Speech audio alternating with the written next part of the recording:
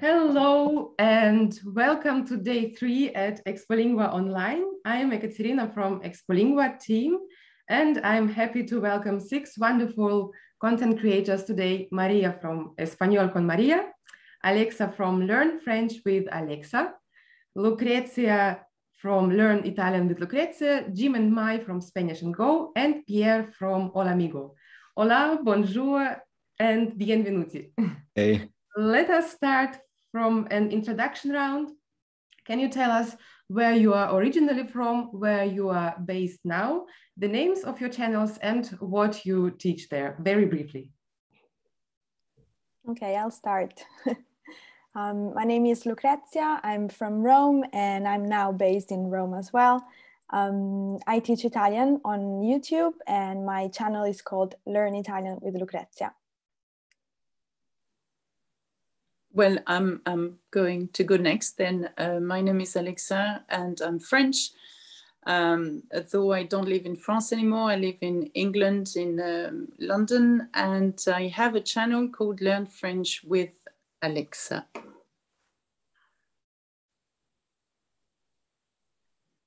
It's our turn.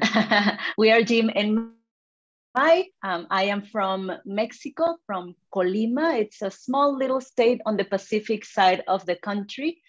Jaime, or Jim, is from Minnesota. And together we have Spanish and Go, where we teach Spanish for people who want to travel to Spanish-speaking countries. Mm-hmm. Hey, I'm Pierre. I'm from France. I currently live in France as well. And I have a YouTube channel where I help French people to learn Spanish language. So that's it for me.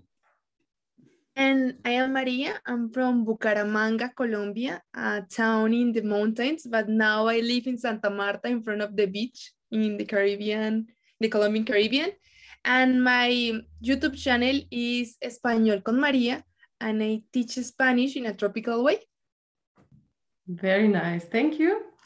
Great. We are also curious to hear the history of your channels. When and how did you start them? How did you get this idea? And what were you doing in the beginning? I guess it was not your main job from the day one, or correct me if I'm wrong. And then tell us what has changed by now or recently. Is your channel now your main and only profession? And what is your success story? Let's start with María. Okay, I started Español con María 4.5 years from now, and it became my main job last year. Wow. But it's not my only job, and even now. I created Español con María because I love languages, and I lived 1 year in Brazil, and I made all the mistakes you can ever imagine while I speak Portuguese. Even though I thought I speak Portuguese, I even also asked for a really bad thing in a bar, and I was asking for, in my mind, I was thinking I was asking for an ice cream, but people was like, oh my God, girl, what are you asking for?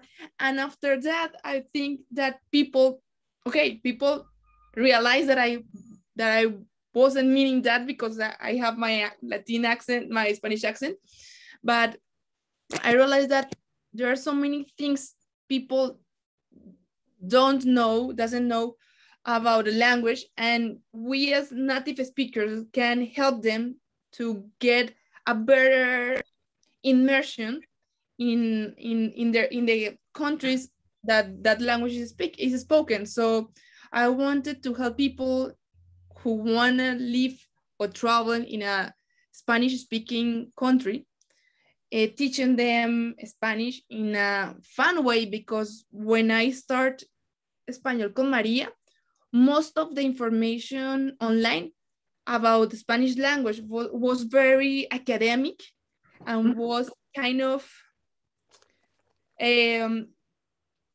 so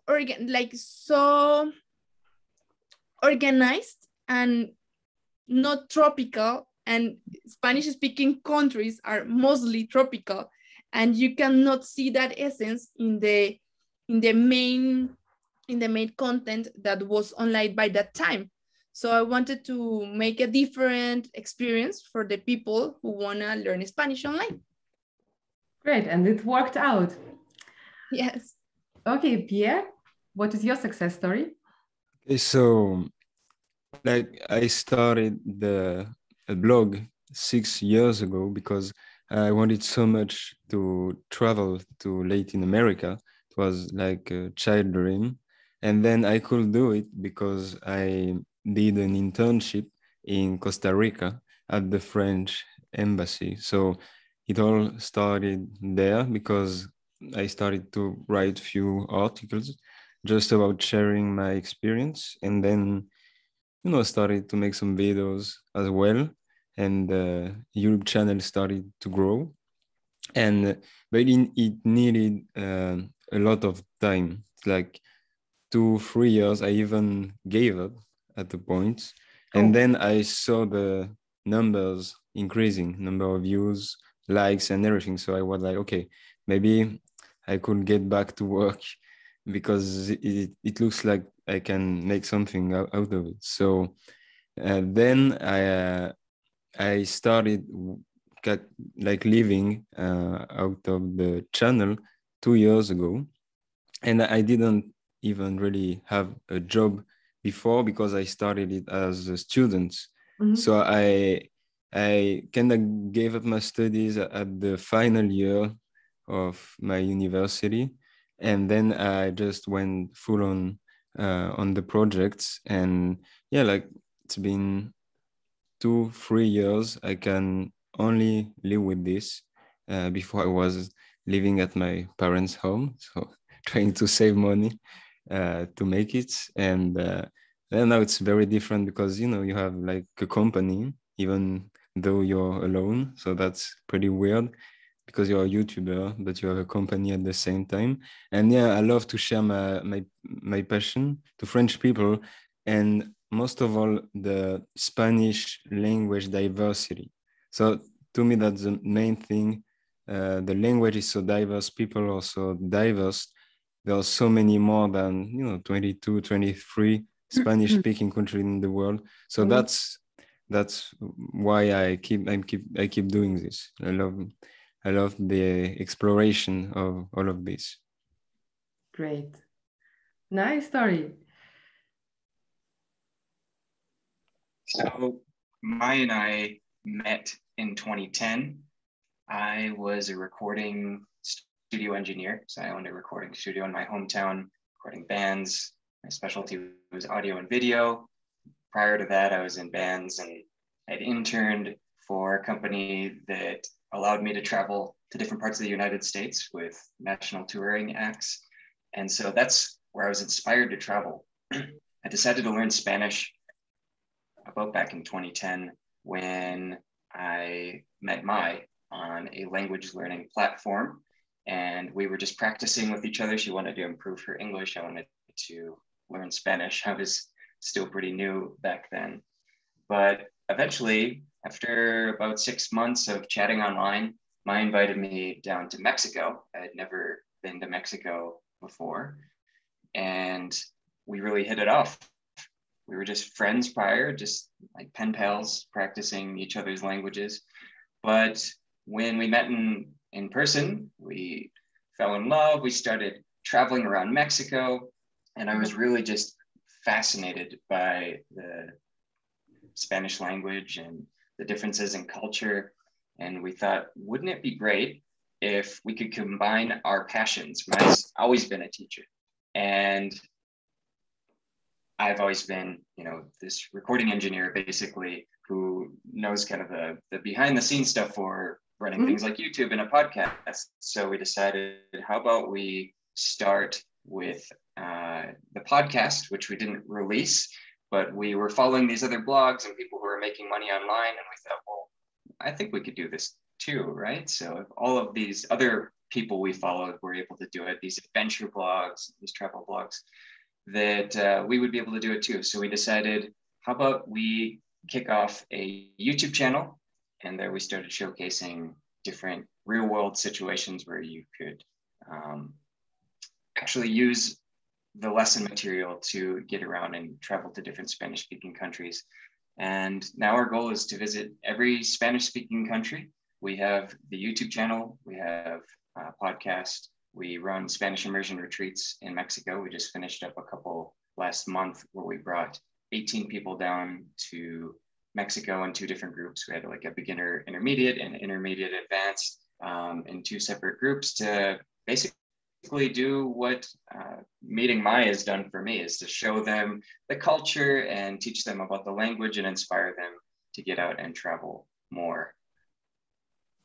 Wonderful. It sounds really great that languages brought you together. Wow. Congratulations. Alexa, would you like to take over?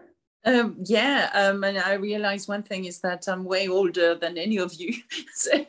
so which means that my story starts back in 1992 and you were not born, I bet. But I've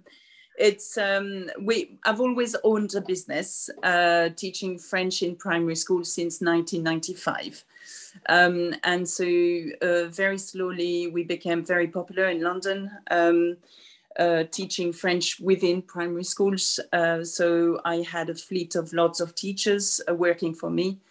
Subsequently, that things starting to go wrong in terms of the government not paying teachers outside schools, anymore. So we had to find a way to change the business. And in 12 years ago, we were the first ones to podcast. And so the Learn French with Alexa podcast, started. And we became quite popular because it was new. It was new and nobody was doing what we were doing. At the same time, we were still having this company teaching French in primary schools. And there was this new thing called YouTube. So we decided to start filming the first podcast on YouTube. And one of the first videos you see is that. It's me in a booth filming my podcast.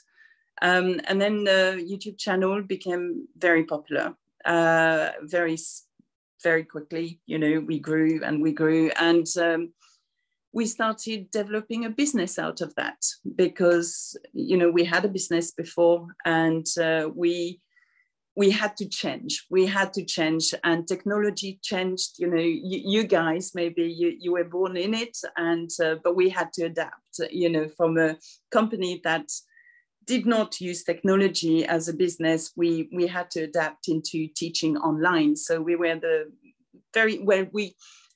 we learned how to use Learn French with Alexa, for example. We were the first ones to, use this Learn French with. And subsequently, we bought learnfrench.com as well. We have a team that is quite big now of selling courses. So we're using our notoriety on YouTube to sell our course. And I have content creators that help me do that. We've just come out with a new TEF, exam preparation course. That's what we do. So starting from just being teachers in primary schools, we are now content creators for YouTube and for the website. But I'm still the front of it, if you wish, but I'm hoping that a young face will replace me at some point, and would become the next Alexa for me and for my channel. And because I have to leave it for newer, people to do it. But what we have created is quite something, knowing that we knew nothing about technology 15 odd years ago. So that's us. That's a different story. But I hope you can stay the face of your company and of your channel. I will. But I'm very aware that, that YouTube is a young people's business and Insta is a young people's business, and I always, if you follow me on Insta, it's always based on my age. And, it's so funny. It's so funny that people still follow me, to be honest. Not proving the opposite. But no, it's we were lucky enough to be early I think, in that business. And that's why I have become quite known out there in the world of education, or we are called edutubers in the world of and YouTube, and so yes, I'm hoping that I can do a few years of that, but eventually I'll retire. So I hope not in the near future. Thank you. Okay. It's a very inspiring story. Yeah. Lucrezia. It's my turn. Yeah. Your turn. So I started my channel 9 years ago when I was studying at university, and at the time I was studying translation, and I thought, why don't I make videos for people who want to learn Italian? Because at the time I've always been a very avid YouTube video consumer, so I've always liked the idea to create video content. And all the videos about Italian language I could find were either full of like grammar mistakes, or they were based on like stereotypes, the very basic stereotypes you can think of about Italy and Italians. So something clicked in my mind because I wanted to change that. Like, I didn't want people who didn't know Italians or Italy to think about us that way. So I just started out, and in the beginning it was a hobby, and it stayed a hobby until 4 years ago. And 4 years ago, the channel became my full-time job. So it's been a long time. Next year, we're going to celebrate 10 years on YouTube, but I mean, the channel is growing.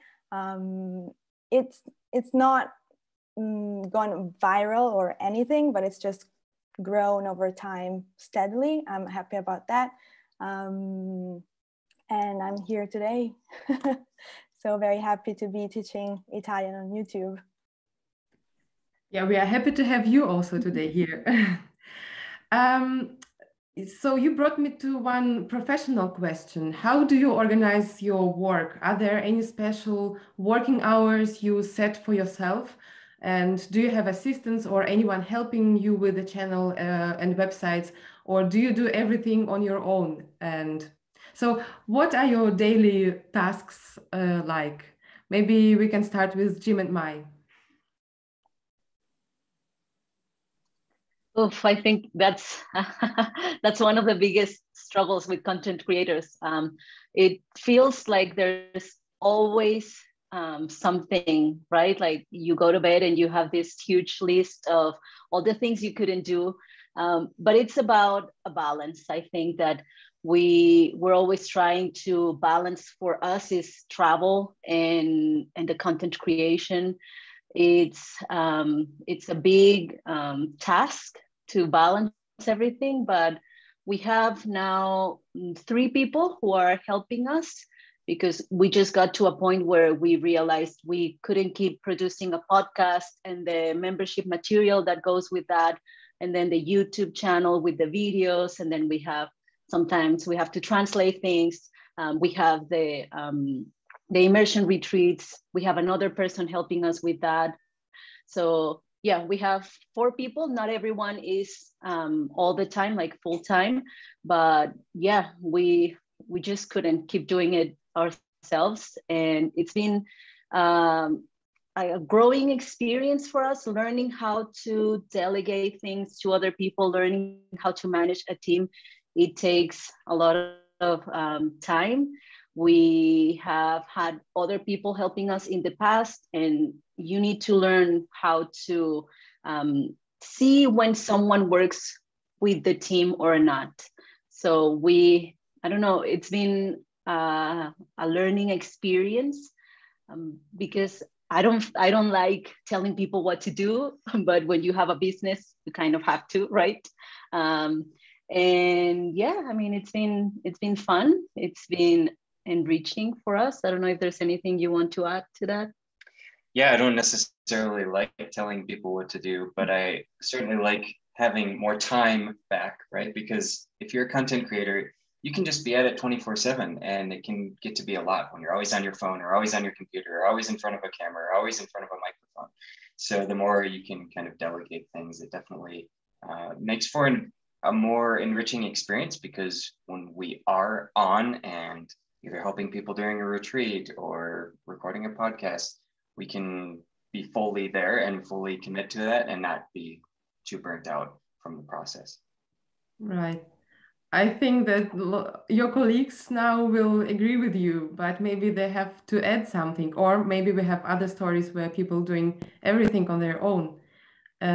Alexa, what do you say? Well, I just want for Jim and May, I think because I'm a businesswoman as such, more than I am a YouTuber. I'm a YouTuber, but originally a businesswoman. I think that it's good that you're putting your eggs in different baskets. You have the retreat, and that sounds amazing. And you've got the YouTube channel that generates incomes as well. And so having incomes generated from different sources is the key to success of a business, especially this kind of business. You can't rely solely on one platform to make money, as a business. And for us, we have a team that work on different projects at the same time. So we have content creators that create for the channel, and they do my scripts as well for the channel, but they also do the content from my website and the course that we are selling as well. It's important to use them in the best way possible. And you did say that you don't know, you don't know how to tell people what to do, or you're fearful but this is a question of practice, I think, and experience, and it will come, because otherwise it's a waste of time for you. You micromanage, and you can't micromanage. You have to hire the perfect person for your business, and don't hire friends. That's all I have to say. Just because ultimately there will be a problem, and you won't know how to, say stop. I can't. I'm going nowhere with you. So by experience, I know that when you hire someone, I'm not sure whether it's relevant in this conversation, but make sure that you have a very clear layout of their duties before even starting to search. What is it that you're after? And that's half of the battle, because you might have a one-liner, well, we are looking for a content creator. You will have 200 applicants, and maybe only one is suitable. And if you had written your job application better and more targeted, you will have only 5 applicants, but they are the quality, and they know that, that they are exactly what it is that you're looking for. So it makes things much easier in terms of time, keeping. I don't know. For us at Learn French with Alexa, it's all targets and time and outcomes. And, we have an objective at the beginning of the year, and we have one, for the end of the year. And we need to achieve that as well as we can with the best people that we can have, if that makes sense. Anyway, that's my little thing. Thank you. Thank you for sharing the experience. I think it's insightful for everyone here in the round. Pierre, do you want to say? I think what's pretty interesting with, for example, when you're a content creator, is that it's your identity as well. It's not like a simple company. So sometimes to me, it was very difficult to say, okay, let's grow the business, but you need to keep this identity, because it's, this handmade touch, the craftsman touch you have as a YouTuber. Sometimes it's not perfect, but maybe that's why people love the content as well. And that's why people love this type of content instead of just buying an assimil method, So yeah, to me it was very difficult. I found I could hire like-minded people, and it helped a lot. For example, if you say, okay, I like when it's when things are a bit funny, some jokes and everything, if you hire people who are into the same things as you, for example, an editor who can put memes or, you know, whatever, it's way easier, because I found I could keep the Holamigo identity even with other people if they are like-minded and if they know what are the core values and why and what if the Holamigo at the beginning, if they understand well this, I think it can work. But yeah, I work, for example, now I work with an editor, video editor, and with few native Spanish teachers to have this native side, because it's very difficult as a non-native sometimes to sound perfectly natural, you know. So I think it's good to have this back and forth with those teachers, so we can bring the most to students. For example, in the programs, I think it's better for them to listen to real native speakers. So I try to mix my voice and other voices in the dialogues with people from Argentina, Colombia, you know, from many different Spanish-speaking countries. So yeah, I think to me the big dilemma, what the thing that people follow you for some reasons, and sometimes you think, if I grow too much, I will just be this big company with no, you know, not human, let's say. I think that the difficulty of business. I would like to say that as content creators, we just can't focus on creating content. We also need to distribute the content. And even more at the beginning, we can create amazing pieces of content and nobody will say it because we don't have an audience already created. And something that had helped me a lot is receiving the help from fans that by the time became being clients, but they helped me a lot to distribute the content. They share with me different Facebook groups that I can join to share and post things. They also helped me translating the video subtitles. So something I really love about this age of social media is that actually we create content and we share it, but it's not the relationship doesn't stop when we post. The relationship is always, I don't know the word in English to say this, but it's always recreating and growing, and people who is actually behind the screen is also being part of the story, and they really make a big difference, and they are really an incredible help for us as content creators. And it might sound funny, but something that helped me a lot to grow was, I call it my Club de Tías, my aunts club. Every mom friend, my uncles and my aunts share everything I post. I mean, I was like, why do they share that? They don't have friends who that want to speak Spanish, but it helps a lot because I don't know how, it's like magic, but feeling all that support and also knowing that support a lot to distribute the content, it's a great tool. Lucrezia, and what about you? Do you have a team or do you do everything on your own? I sometimes pay the price for it, but I run my channel on my own. But I finally found an editor to help me out with video editing, because I'm very picky and I'm probably very afraid to let go of some things. And I'm very much, I agree with what Pierre was saying, that there's a very important part that the identity of the YouTuber plays in the channel. And I'm afraid that if I let go of certain things, that identity will go away with that, if that makes sense. So, yeah. Well, can I ask a question? Sure. Yeah. Yes.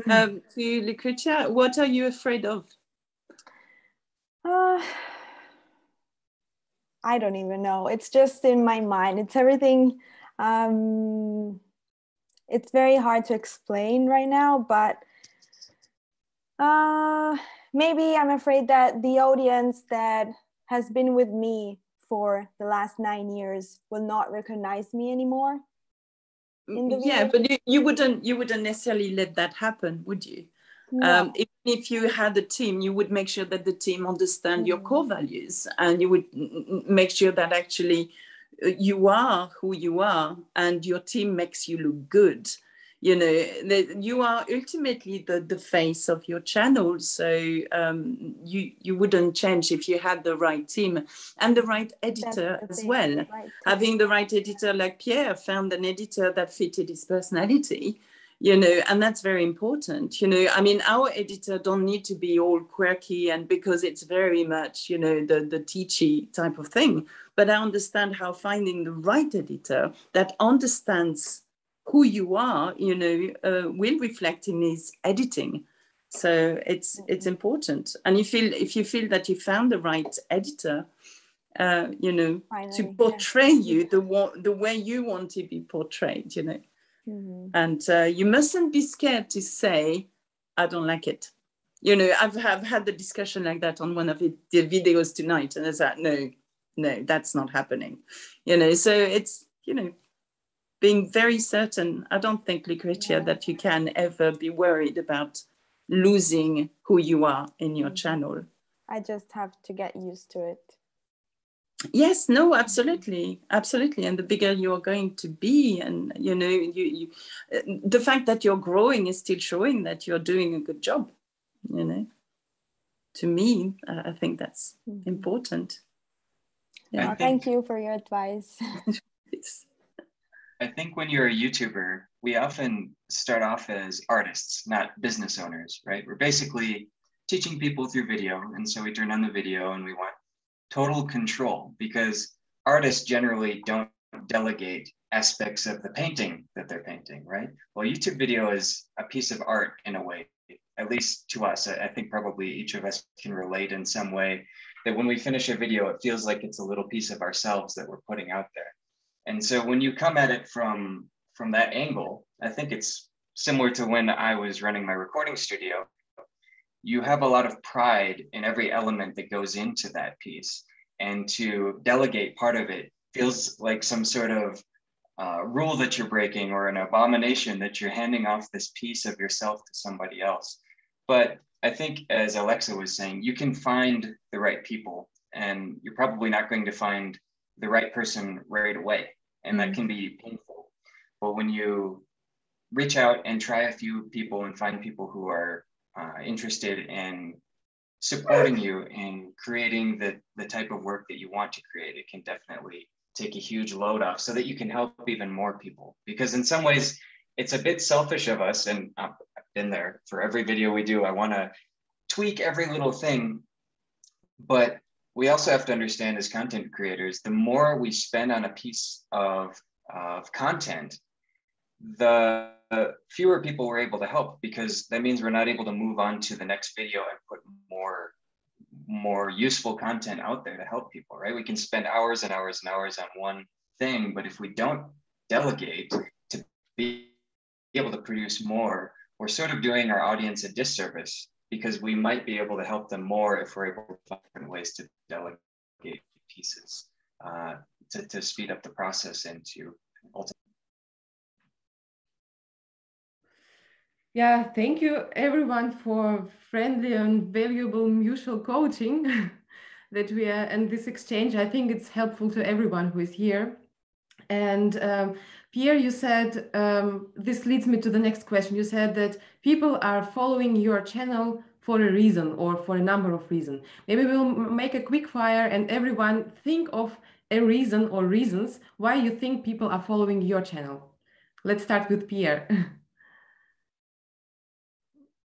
Well, so I would say to learn Spanish, you know, so that's a very basic answer.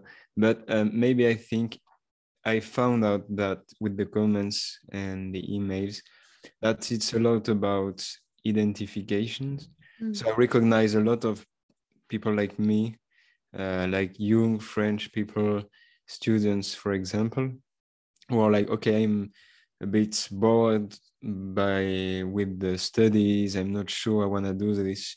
And I'm sure one thing is that I really want to learn Spanish, and I enjoy the process of learning. So I think it's the identification as well with the story as well, and the process of learning. So that's.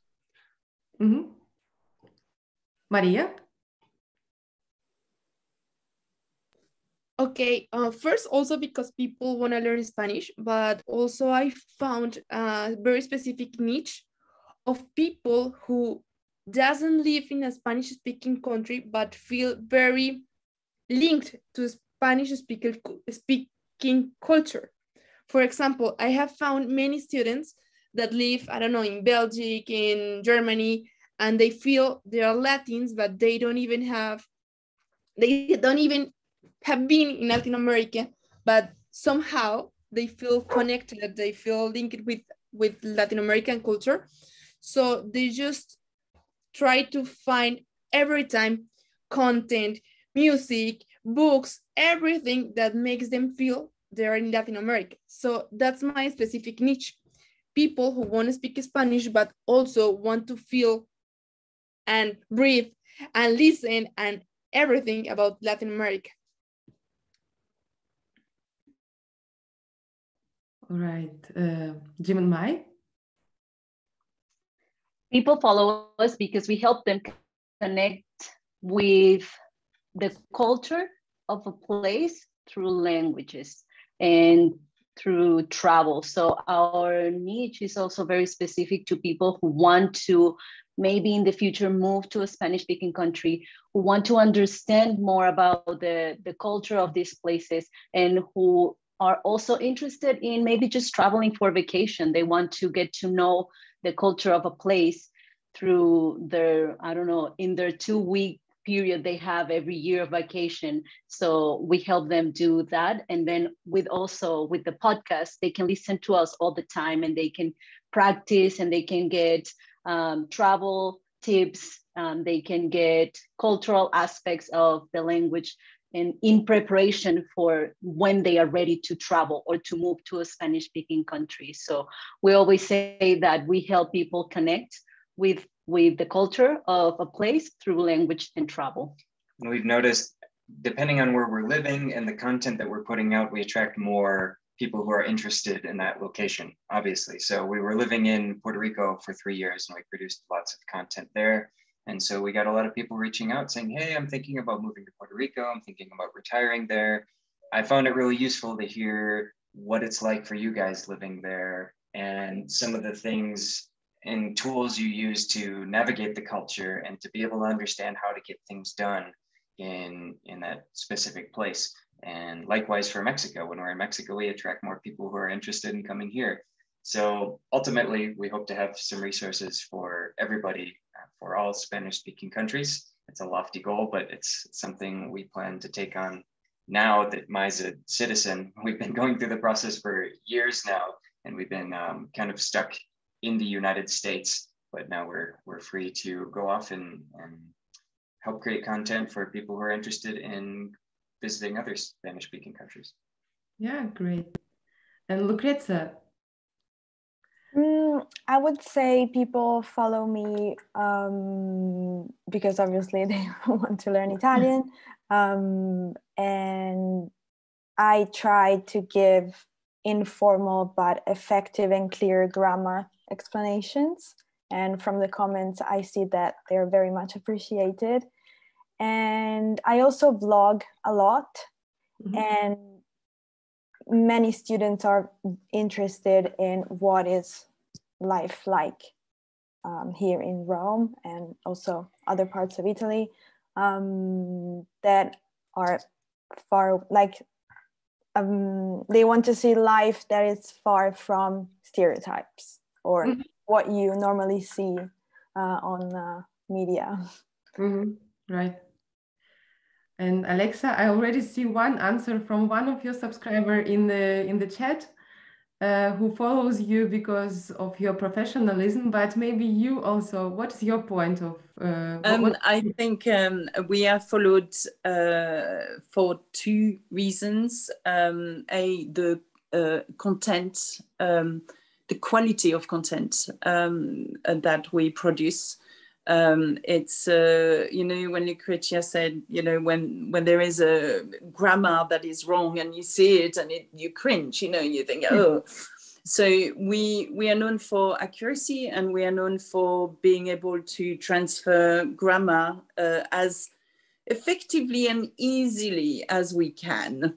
You know, it's sometimes a bit boring, you know, but ultimately I make it look as easy as I can, you know, be. So it's just pure teaching French, you know, and though we are learning with the channel, and you know, to change a bit the topics, and we try, and sometimes people don't like it. You can see in the drop in views, you think, no, that's not what you do, Alexa, that's not what you do, I do not like that.